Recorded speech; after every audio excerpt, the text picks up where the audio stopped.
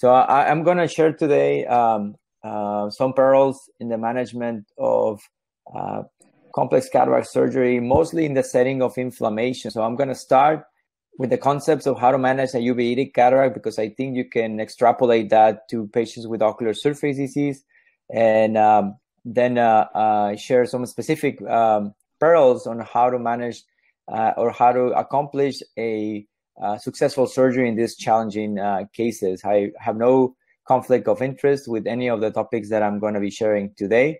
Some historical perspective. This is an old paper from the 1970s, and it mentioned that cataract surgery or doing a lensectomy, vitrectomy was known to be hard. So it was people were not inclined to proceed with these surgeries due to the high number of complications.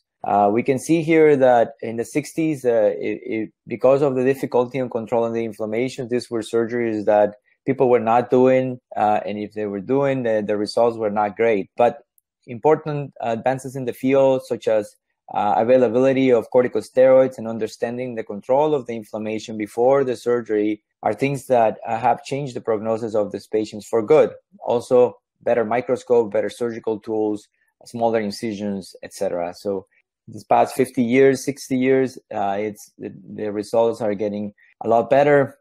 We look back in the early 1990s, and the placement of an intraocular lens in these patients with uveitis or in inflammatory eye conditions was starting to be accepted. It was initially criticized, like many things in medicine when they start, but then it was proven to be safe and effective. And I'm specifically talking on the topic of adult uveitis patients. Pediatric, we're not going to touch today because it's a completely different animal. But even some authors have mentioned that it is possible to implant a lens, though I challenge this proposal. This is a very good meta-analysis from the group of Dr. John Kempen. He is an authority in the field of uveitis, and he showed in this meta-analysis, in his conclusion, that cataract surgery in the setting of uveitis can result in normal or near normal visual acuity in the majority of the cases when they have a healthy macula and a healthy optic nerve, of course. And he looked at the data more carefully and showed that just with 2 months of completely free inflammation, the results can be quite good. Normally, historically, we are taught in the books that it's 3 months, but we also know that it will depend on the patient and in the diagnosis. There are some pathologies that are more difficult to control than others. And this number of 2 to 3 months of quiescence is a recommendation, but one has to make the decisions when to proceed. So for uveitic cataracts, as a medical surgical recommendation, to do routine cataract surgery in a patient with active or uncontrolled uveitis is irresponsible. It's irresponsible medically, and it's irresponsible legally, because we can get into trouble, we can get the patient in trouble, and that's something that we should avoid. So I think the one thing I want to share for those of you that don't see many patients with uveitis is that if you're going to do this surgery, you want to control the inflammation. There's certain times that you can actually proceed with surgery. For example, in phacoantigenic uveitis, that surgery is what's going to treat the inflammation, of course. And when the visualization of the fundus is mandatory, for example, in a patient with an oncological problem that's causing inflammation, or when the view of the posterior segment is important in order to get to the diagnosis. And those are situations that it is acceptable to proceed with surgery. Now we're going to do a journey on the evaluation, the intraoperative approach and the postoperative approach. So more important is that we need to have a protocol. We need to have a system on how to approach these patients with inflammation, either ocular surface inflammation or intraocular inflammation. And I think something that's very important is to sit down and look at the diagnosis and establish what's the diagnosis, because it's going to be very different if you have a patient with unilateral inflammation from Fuchs heterochromic iridocyclitis, for example, where you don't need to be very aggressive in the control of the inflammation, compared to a pediatric patient with JRA, with juvenile rheumatoid arthritis. Those patients, you need to have quiescence for, I would say, for more than 6 months, and really plan your surgery. And most of these patients, and I'm not going to touch much on pediatric surgery, but those patients most of the time will need a lensectomy and maybe leaving the patient aphakic. So you can't compare all the uveitis. There are uveitis that they behave different than others. So you need to have a diagnosis, and you also need to have in your mind what's going to be the visual outcome, because these patients think that by removing the cataract, everything's going to go back to normal. And most of these patients probably already have some chronic macular edema, and they may already have glaucoma. So it is good to have a conversation with the patient, and if possible, to sit down with the family and all together go over the prognosis of the case that we're going to be doing. So always do a review of systems. Make sure that you have a defined syndrome. It's very different to have, like I was saying, acute heterochromic keratocarcitis versus a herpetic trabeculitis, iritis, etc. So we need to order the right labs and have the right diagnosis. And controlling the inflammation, again, is very, very important. The most important sign to know if it's inflamed, of course, is going to be a clinical examination by the presence or absence of inflammatory cells in the anterior chamber or the vitreous. We can have patients with flare because patients with chronic uveitis can have damage to the aqueous blood barrier, and they're going to have some chronic flare. And the presence of flare is not a contraindication for cataract surgery. It's the presence of active cells that's going to tell us that we should not proceed. There are some tools that are available. Our uveitis service has something called a flare meter, which is a machine that measures more objectively the flare. But so far, we can move on with just the clinical diagnosis on a slit lamp examination. So the control of the inflammation is going to be a step-ladder approach. Corticosteroids are going to be our best friends, and they can become our best enemy if we don't use them responsible. If we have to control the inflammation with just steroids, and we only depend on steroids, we can get into trouble. So we need to know what immunosuppressives are available and what are the new biologic agents. For corticosteroids, I think we have to use enough, as many as we need on the routes that we feel comfortable in order to suppress the inflammation. And there are some patients that are going to benefit from periocular steroids because systemic steroids have contraindications due to diabetes, etc. So we need to make sure that we control the inflammations. And these are some general recommendations of what we do in these patients. If these are patients that are very well controlled with the inflammation, this is what we recommend. If the patient has a contraindication of using systemic steroids, we will use periocular or intravitreal steroids. And you need to know if your patient is a steroid responder or not, and be prepared to fix that problem if it happens. Now, this is an old paper, but it's still a very valid manuscript that show that there are some specific pathologies that that steroids are not going to be enough to quiet the inflammation. And specifically, I highlight here two that we see as ocular surface specialists, which is necrotizing scleritis and mucous membrane pemphigo. So we know right from the start that topical anti-inflammatory therapy with steroids and systemic anti-inflammatory therapy with steroids is not going to be enough. And we need to be prepared either by referring the patient to an internal medicine specialist or a rheumatologist, or to one of our uveitis colleagues, because it's very important. So this should be done responsible with a good collaboration and ordering the correct laboratories in order to monitor this patient. These medications that we're going to review very briefly, our medications are very safe when they're used responsible. There are manuscripts published on this. For example, there's a very good manuscript that shows that with the responsible use of these medications, the risk of developing cancer is the same as the risk of developing cancer in the general population. This is a very common question I get from my adult patients. We do the oncological screenings that are appropriate for the age of the patient, and then we feel comfortable starting these medications. Most of the medications that we're going to use as ocular surface specialists, I would say, are the anti-metabolites. There, I would say, in my practice, control about 80% of the inflammatory conditions. You can play with either one of them, but these medications work quite well and can be well tolerated. T-cell inhibitors is something that we don't use much to control the inflammation, but we use them to improve the prognosis of our transplant patients with.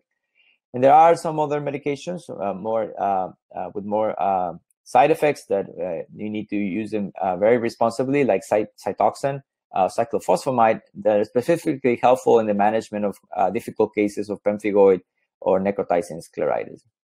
So we want to take this patient to the operating room. We want to make sure that the inflammation is controlled and that we want to prevent inflammation. So we start these patients on steroids before, and we do give a pulse of steroids in the operating room. And depending on the case, decide if we need to do post-op oral steroids. Or every time we're going to encounter a patient with uveitis or a history of inflammation, either ocular surface inflammation with that also affected the inside of the eye, I think just one of the principles of surgery in general, not just in ophthalmic surgery, in general surgery, is exposure, exposure, exposure. So we are going to have to deal with iris issues in most of these patients. In fact, patients with ocular cicatricial pemphigoid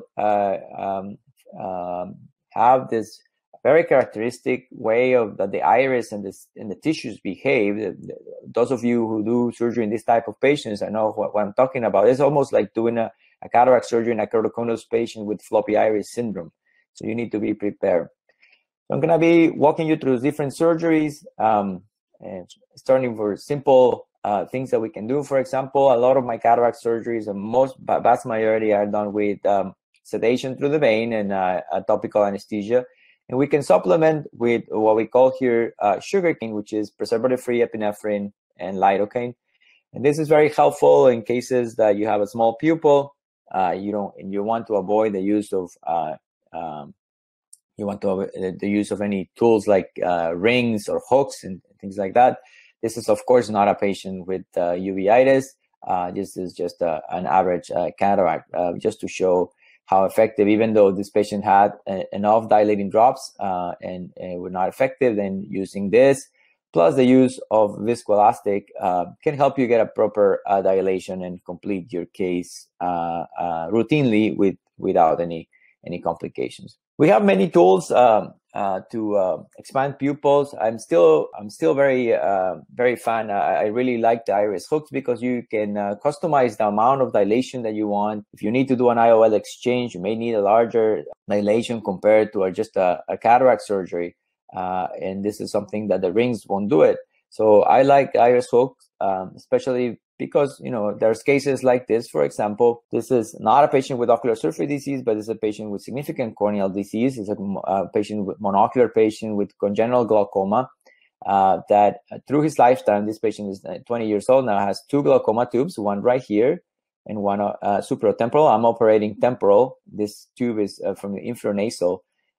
And this patient, I did a DSEC some years before that lasted about 3 to 4 years, and now they're having edema, and now the cataract got worse. And so we have to do this cataract surgery, and the visibility is hard because the DSEC is failed. Now we remove the DSEC and it improves the visibility.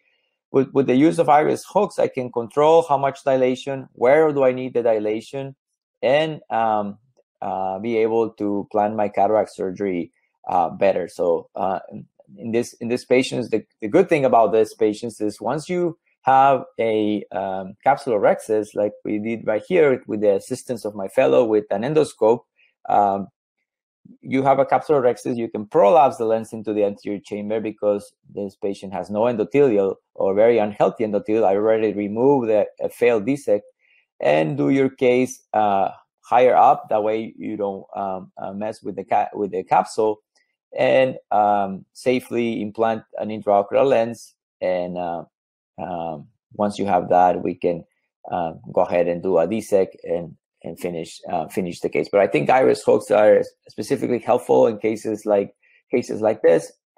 I am also a big fan of the Malugin ring. I have no financial interest. In fact, I always joke with Dr. Malugin that I use it so much because I did a uveitis fellowship and I do a lot of this uveitis cataract, so that I probably pay for his new car. So there's also the eye ring. It's another technology that's been available for the past 2-3 years here in the United States. It's very similar to the Malugin ring. They're both effective. I have no preference. So I think this is the poster child of uveitic cataracts.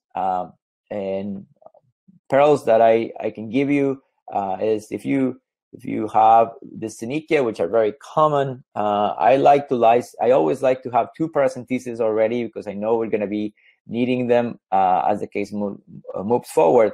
But most important is to get that pupil to the right size. So I like to use a cohesive viscoelastic because when you open the pupil, if you need to stay in that capsule, if the cataract is dense enough, it's easier to remove than a dispersed viscoelastic, as you know. So I like to do that and be prepared. And most of the time, you are able to get away with without staining the capsule, but sometimes you have to stain, and it's better to be able to remove that. And once you have that pupil, enlarged, then the case goes routinely. You have good visibility. The synechias are already released, and I like to use 6.25 in Malyugin ring because that way I don't expand the pupil too much and create all these changes to the pupil. But other peril is when in doubt, put a suture. These patients are immunosuppressed, and sometimes the tissues are damaged and they don't seal as well. So always try to place a suture. What do we know about intraocular lens? I think we all feel comfortable using an acrylic foldable lens in these patients. The goal should be to place it in the bag. These patients with uveitis or ocular surface anterior segment inflammation have a poor tolerance to lenses in the sulcus. If you have to put it in the sulcus, my recommendation is try to capture the haptic with the capsule. That way the lens stays stable and is not moving. If you are in a complicated situation, there's nothing wrong to leave this eye aphakic. I mean, you're going to have a discussion with the patient, but you can have that discussion before, which is very recommended, that if case don't go as planned, it's better to leave him aphakic than having a lens there that's causing problems. So I was saying that we need to control the inflammation as well in the post-op period as in the pre-op period. And when you have patients that have inflammation post-op that is not making sense, like you should be, it was a straightforward case and the inflammation is not getting better, you should also think that you may not be dealing with other pathologies.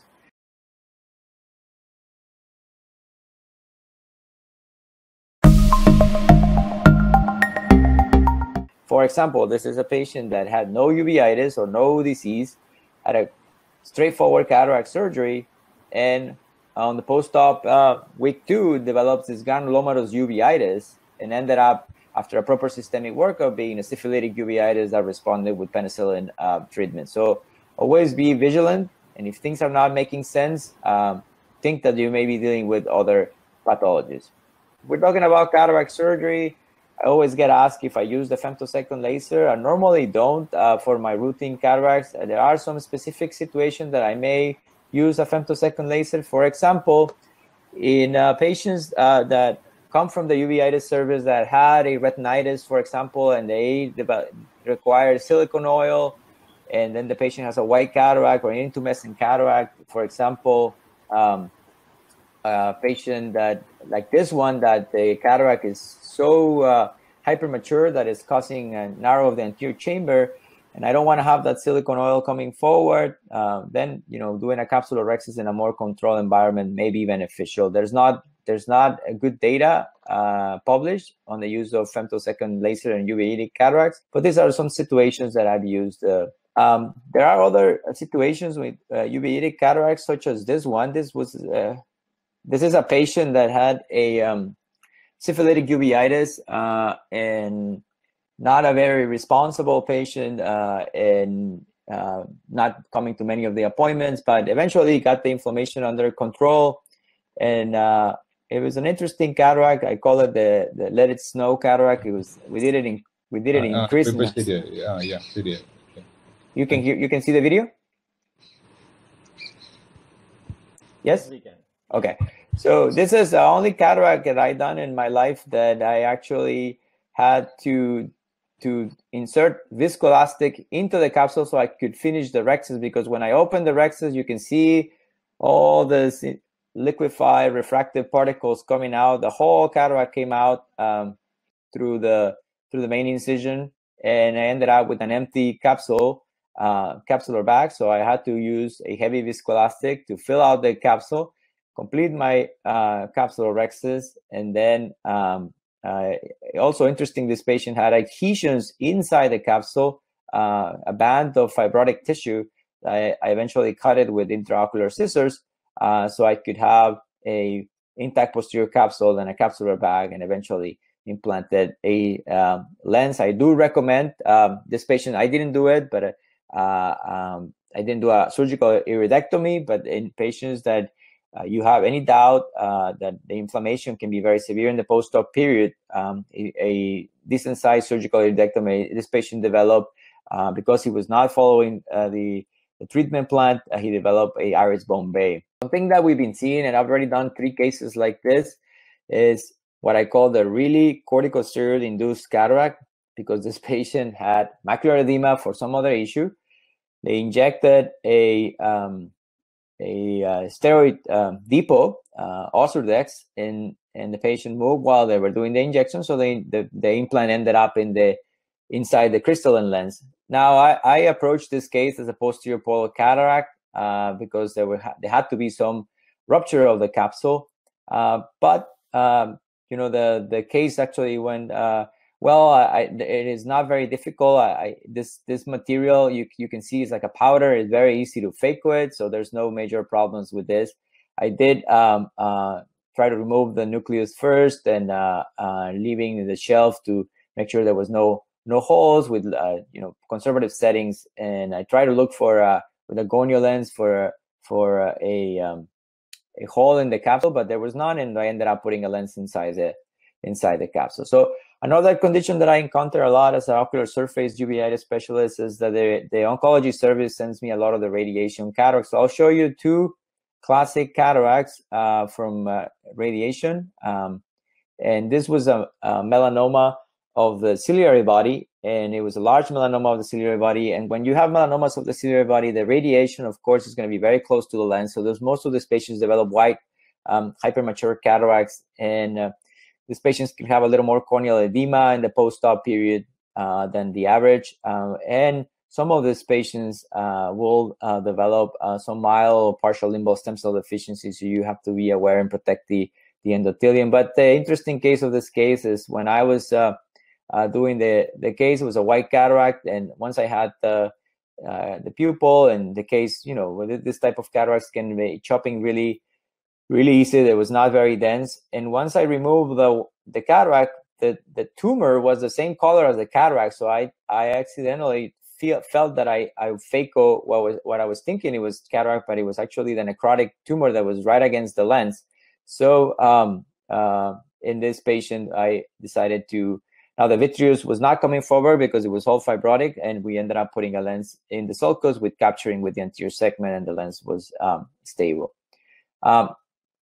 This is, a problem that we see in patients that have multiple episodes of radiation. This patient had a metastatic leiomyosarcoma to the posterior segment, so she had tumor in the retina and had 7 episodes of radiation, and Actually, this is a surgery that I learned in India. I learned, and I see Vikash already joined. I learned at LV Prasad with Dr. Sanjuan and Saya and Basu. And I actually taught this surgery to the surgeon who did it. And you see that they referred back to me for possible corneal transplantation. But the problem was that the patient had retained amniotic membrane. And the retina surgeons really needed the view of the back. The cataract got really dense. So this type of patient, you don't have to do any keratoplasty. Just sit and wait, and the membrane will slowly dissolve. And if not, you can accomplish cataract surgery. See, these patients that had radiation behave like the pemphigoid patients. The tissue don't heal very well, and you require sutures to close the wounds. It's very important that you obtain that seal. I tell my fellows that, when we do cataract surgery, and I'm going to start approaching to now more ocular surface conditions when the visibility is hard. So just like a pilot, when you can fly and it's very nice and you can see everything, is very easy, but sometimes things start to get really, really hazy, and you have to be prepared and trust your instruments, trust your machine, trust your nurses, and have everything ready in the operating room so you can do a safe landing and deliver that lens where it's supposed to be. when you're going to do surgery in ocular surface patients, you have to prepare that ocular surface. So if there's eyelid pathology, if there's lid margin disease, you have to fix all that before jumping into cataract surgery. And we know that this is possible with the correct management of the inflammation. So this is one of our manuscripts that show that when you correctly treat the inflammations, these patients can have entropion repair, fornix reconstruction, mucous membrane grafts, etc. And usually it will take, with the use of an anti-metabolite, for example, it will take you about 3 to 4 months to get this eyes into quiescent in order that you can safely do the cataract surgery. I'm almost done with the videos. This is a patient that had a neurotrophic cornea from a severe herpetic disease that got complicated by a fungal keratitis and required a therapeutic graft. And then the patient came to me. He wanted to have another graft. And I said, sir, this is still not ready for a graft. And the eye was still very, very inflamed. And it was a recent patch graft. And there was heavy neovascularization. So the reason we did cataract surgery is because he had all this angle closed. And the cataract was getting intumescent. And it was occluding the angle. So we decided that we will take the cataract out, have a window of opportunity that still the graft was clear in this side, and leave the patient with this graft, let it quiet. In fact, this patient's coming back in October for the possibility of regrafting if we feel it would help. But his pressures have been well controlled now. And here, I didn't feel comfortable putting any rings inside. The visibility was hard. I could have used an iris hook, but I got the pupil large enough just with manual dilation of the pupil. And my advice here is that you do a large rhexis. So here I did a small rhexis, and I had to supplement. I have to cut a little bit more in order to have a rhexis, and you have more room to maneuver. And try to keep yourself in the center. Use conservative settings in your machine. And eventually you can, and if you're not in doubt that your capsule is not okay, you can always use an endo illuminator and always close your wound and be done. In patients with cicatricial disease, we have, again, need to control the inflammation. This patient, we first send them to had an entropion. You can see the lashes over here, superior entropion, and that was repaired. The patient had significant limbal stem cell deficiency. Maybe mild to moderate, and we eventually take him to surgery. Now, the problem with these patients here is that when you want to put a speculum, it is impossible because of the symblepharon. So I recommend doing a good retrobulbar anesthesia, blocking these lids, and you can pass a suture, and that way have good exposure. This case went routinely after doing that. And the second eye, the problem that I want to share with you is, and my mistake in this surgery was that I did it in a different center that we have. In our main center, anesthesia blocks the patient. So I was assuming this patient was already blocked, but he was not, and the patient was not complaining. And as the case went by, I felt it was going to be much easier because the symblepharons were not there. I didn't have to put traction sutures.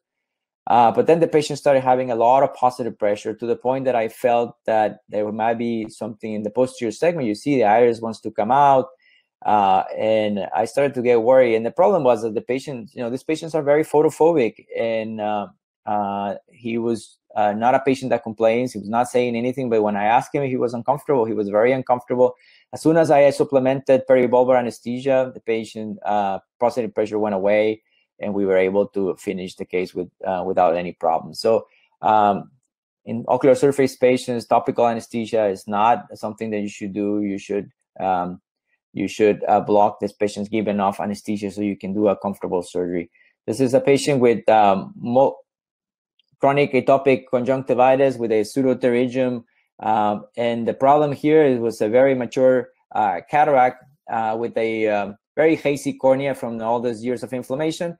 And then the lens got very mature. So you want to use your best technique that you feel more comfortable. In my case, is horizontal chopping.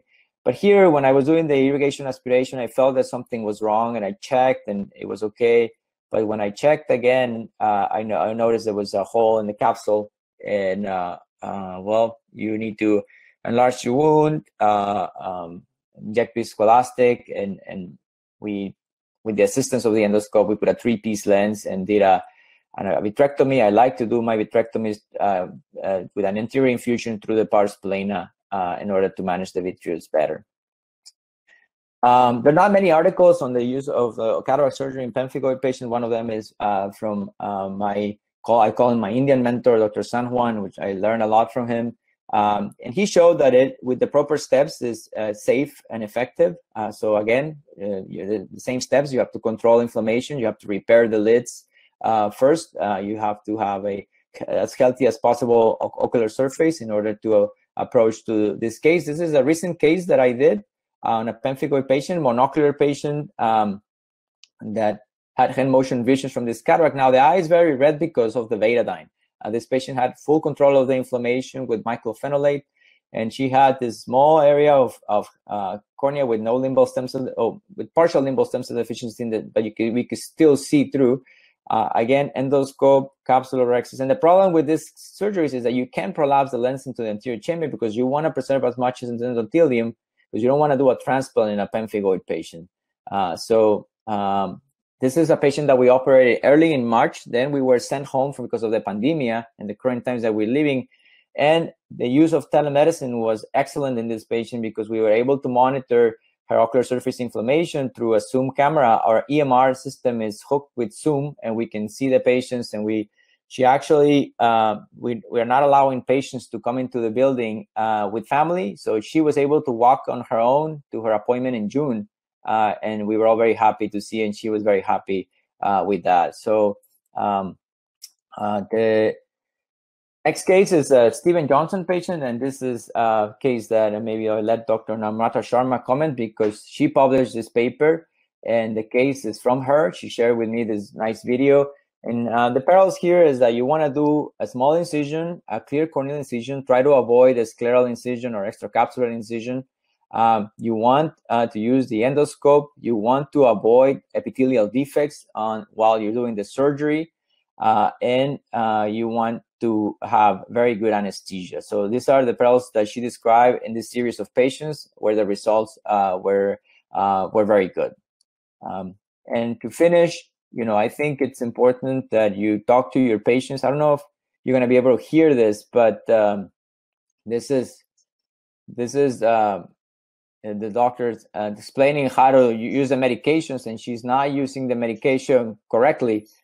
And she says she's using it correctly, but she's going to show how to use the inhaler for asthma. So we have to teach our patients how to use the medications and really spend the time because we can avoid a lot of problems. It's, really great to be with you guys here. I have so many good friends and mentors that I really admire from India. I learn a lot every time I go there, and I hope to continue to do that. I hope with this pandemic gets better and I can continue to see my friends. And here we have our main organizer who spent some time with us, and he's always welcome to come back.